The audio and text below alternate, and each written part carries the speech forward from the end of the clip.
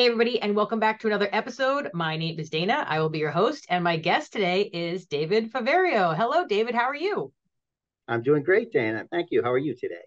I'm doing great. I'm doing great. And I'm excited to talk about our topic today, which is data destruction, which I have not covered this yet on my videos. But before we get started, why don't you take a minute and just share a little bit about you and your company and all that kind of good stuff? Pupfish Sustainability Solutions is a NAID AAA certified data destruction company, and we're also an e-recycler. We've been around for just over 3 years, growing quickly. We brought this company together because we want to do the right things for the environment, and the data destruction came along. But as we grew our company, we actually, our passion is the environment, but our expertise is data destruction. We became experts in data destruction. Well, and that's a huge thing that I think a lot of people don't really think about end of life here. What are we doing with this stuff? So I think I'm really happy that we're going to talk about that and then a little bit about, CMMC. So that's an important part of all of this too. And there's going to be more compliance frameworks coming down the road that are going to wind up affecting everybody. So you're going to be a busy guy. That's what we're hoping for. All right. So the first thing I want to talk about is how does data destruction pertain to CMMC? So CMMC has a data destruction component to it, right? The data has to be destroyed the right way. And there are many ways to do that. For us, the easiest way is obviously to have an independent contractor come in and take care of the data for you. They're independent. So if you're audited, it's not like your people are doing the data destruction and using up their time, but an outside party is. So that independence is pretty important. And then it's a matter of doing it the right way. How's the data being destroyed? Is it meeting the requirements? We actually had a client who went through a CMMC audit recently, and data destruction was audited. And it turned out that he had misplaced one of the receipts we gave him for a drive when we did the pickup. So I got a call on my cell phone on a Saturday morning, and he was a little worried about it. So I was able to run into the office and send him the paperwork, and he did fine on the audit. But we know that it is part of CMMC and it is being audited. So when you talk about data destruction, and obviously there's a hardware component to some of it, but then there's also things that are up in the cloud, right?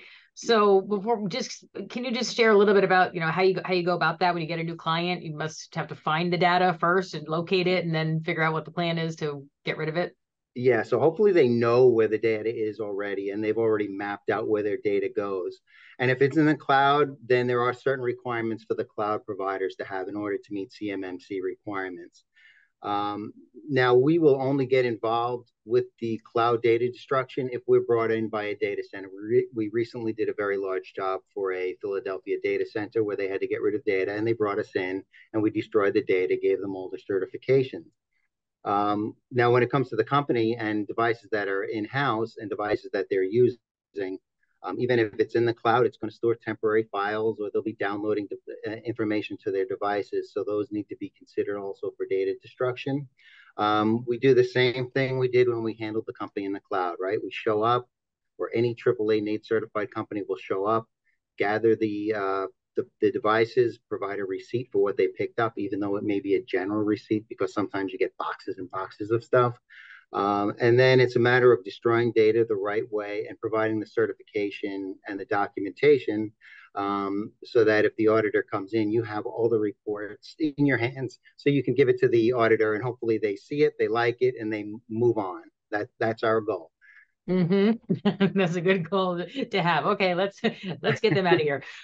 So are there different ways to destroy data, or what's the process? Not to give away your secrets or whatever, but how do you destroy data?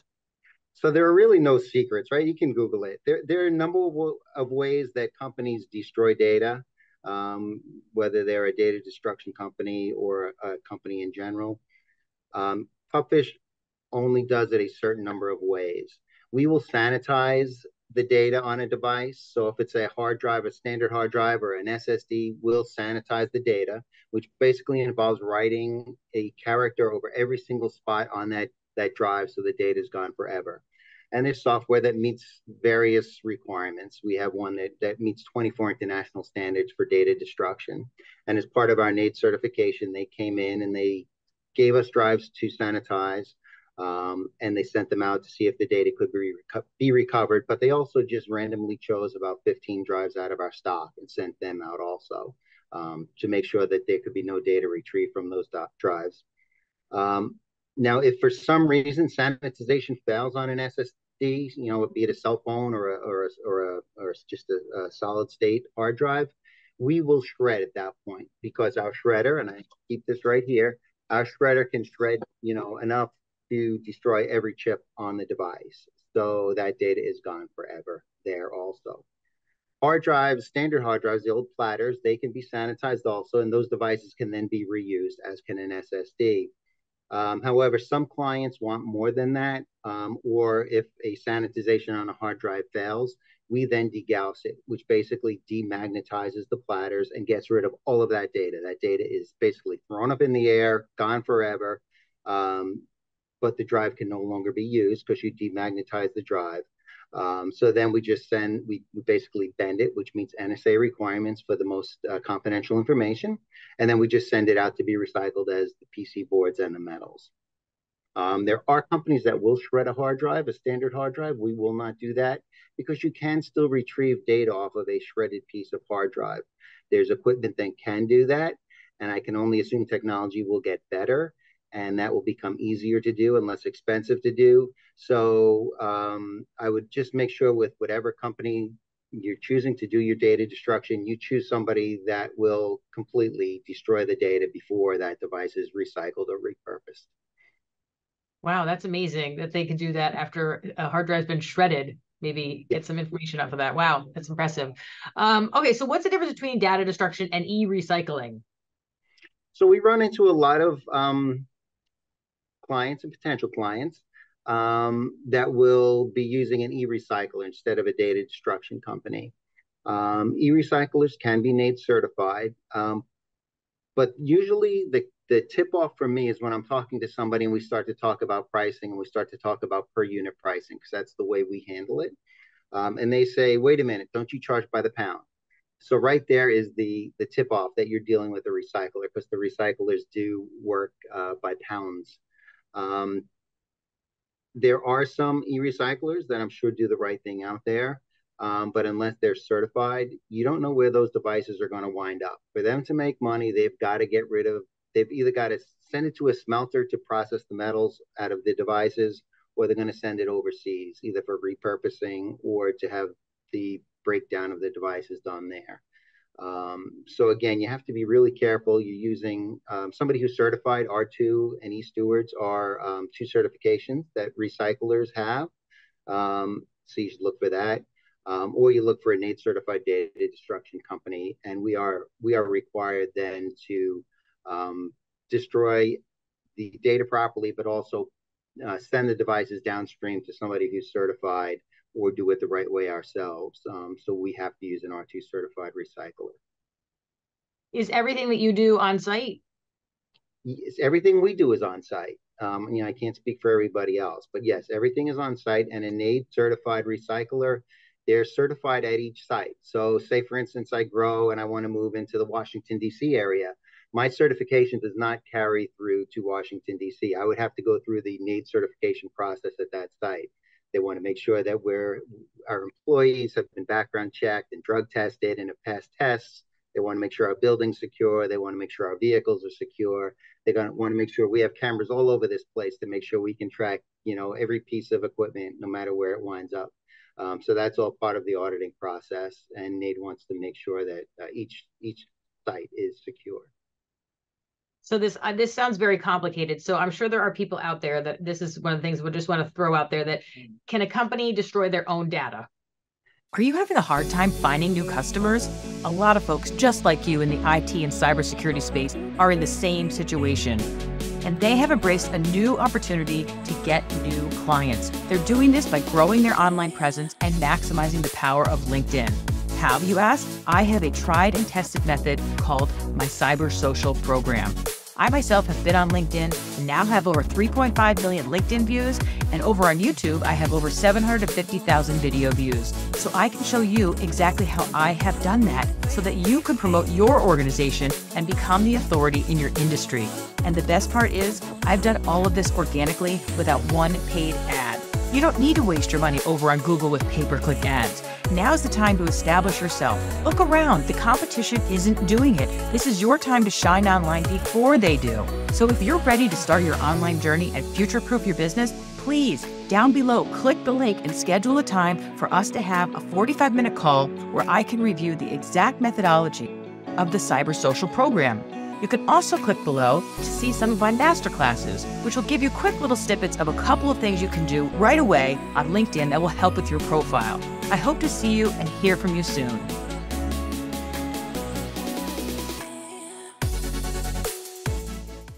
They can. They certainly can. We had a client once that, I went there to pick up the data, and they were very organized. And they were an ongoing client.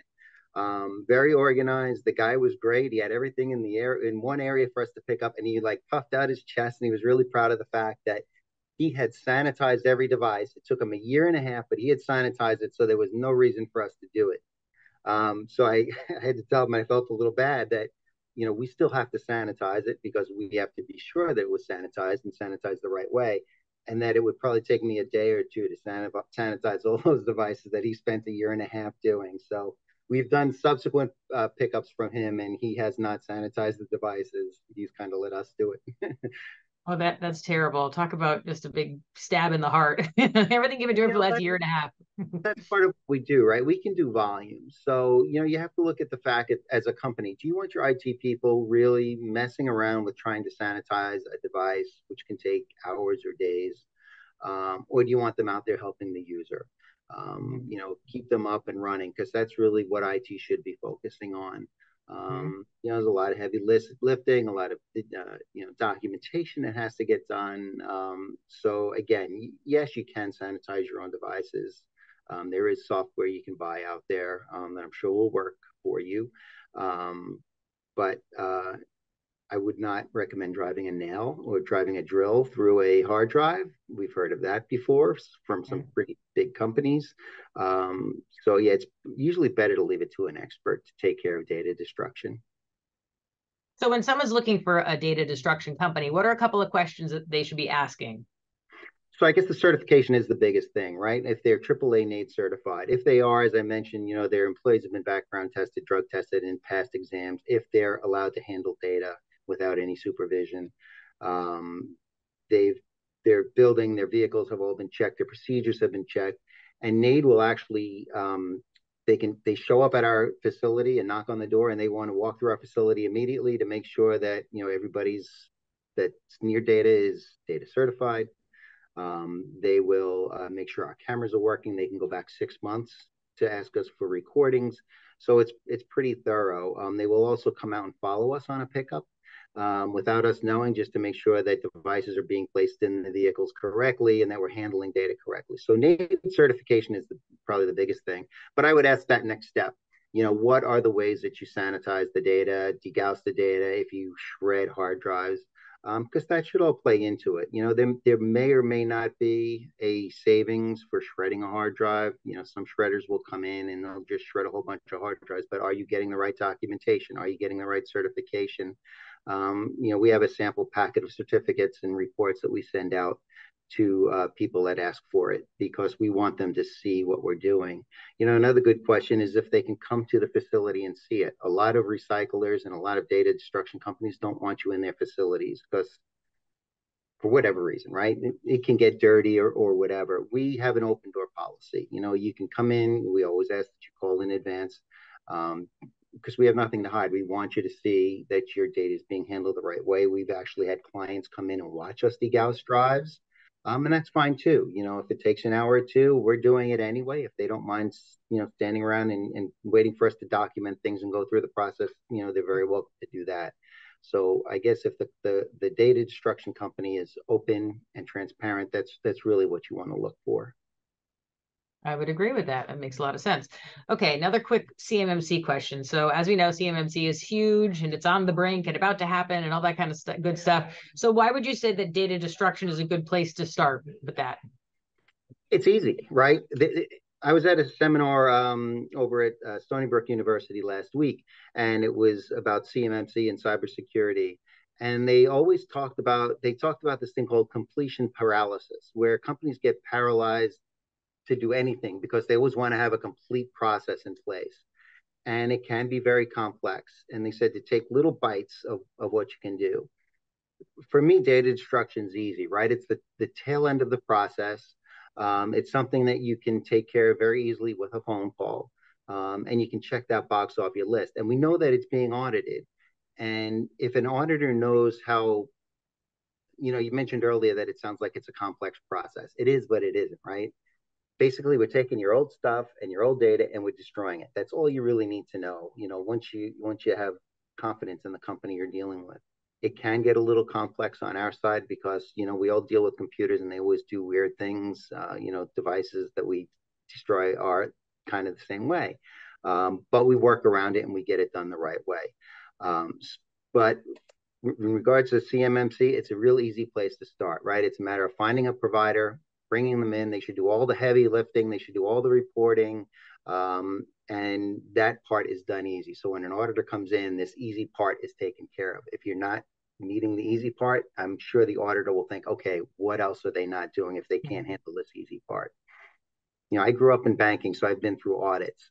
And, you just got to learn to get through the audit. And that does make sense to start at the end. And then at least, when you can check some part of the whole entire process off, it gives you a feeling like, okay, all right, we got a little bit of this done, now move on to something else. And I think that's excellent advice about breaking CMMC down into smaller components, because it's very overwhelming. If someone was just to sit here and rattle off everything you need to do in one sitting, I don't think there's many people that would be able to take in that much information and not have a heart attack. So that's a good point. Yeah. The small bites are the best way to go. It's like anything big, right? Any big project. Yeah. Well, that's great. All right. Well, so is there anything else you want to share before we go here? No, I guess when it comes to data destruction, make sure it's done the right way. A data breach can cost $4 to $5 million to recover from for a company, even if it's a small data breach. That can be as simple as somebody walking out with an old hard drive or an old laptop that's sitting around. We used to deal a lot with the IT people. We started to focus more on the finance people, because really what we're doing is risk management. The cost of what it takes to destroy the right data versus what the cost of a data breach is. And it's really, it really becomes an easier decision when you look at it that way, when you look at the cost versus the overall cost of a breach. So yeah, I think it's, when you make that decision, just make sure you're dealing with the right partner. Yes, and you would be one of those good partners. So why don't you share a little bit about how people can find you and get in touch with you? So you can call us. Our phone number is 631-403-1100. We're on the web at pupfishusa.com, and we share a lot of information on there. We're pretty easy to find when you need to find us. All right, fantastic. Well, thank you for your time, David. I really appreciate this. This was very valuable. And again, something that people don't necessarily think of. And with all these compliance frameworks starting to pop up, obviously data destruction is going to be a very important aspect of it. So thank you for that. That's great, Janet. Thank you. All right. Thank you, everybody, for watching. Till next time, take care. Bye-bye. Bye.